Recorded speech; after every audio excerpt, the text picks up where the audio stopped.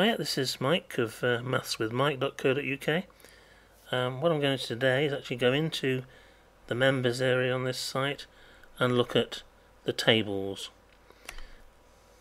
So that comes up with there a table of all the tables you need. Let's just make that a little bit bigger.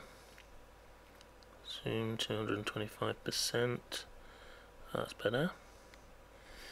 Right.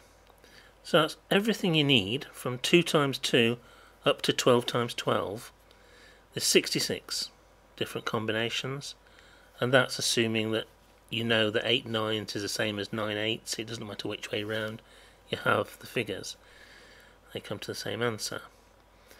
Right, so let's go through this. I've got 5 times 10 is 50, 7 eights 56, 81, 77, 36, 24, 132, 24. Now on the second line, but I'm going to make a mistake here, and you'll see that it actually clears that second line. So that's what you do when you make any mistake, it just clears the line you're on. So you have to go back to the start of that line again.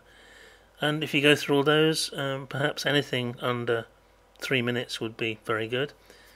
You've got a little time in the bottom left hand corner, so it's going to tell you exactly how long it takes to actually do that. You can start, pause and clear the timer. You can start again. So if you press the start again button, it gives another set of tables.